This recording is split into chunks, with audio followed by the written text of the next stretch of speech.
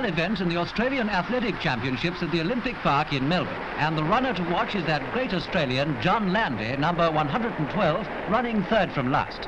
He's letting his opponents do the pacing, taking it easy for the first half mile.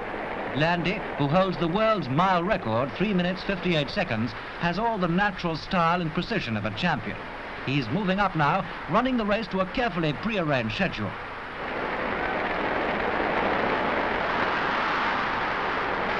Then suddenly, Landy is stopped to help Ron Clarke, who's fallen. He's soon off again to recover lost ground, roughly 30 yards, while the crowd applaud his sporting gesture. But his right ankle is paining him. He twisted it pulling up. In spite of it, he's going at tremendous pace, actually passing the field, and the crowds go wild as Landy turns on full pressure. What a magnificent runner to break his rhythm in full flight and still be able to make his astonishing recovery.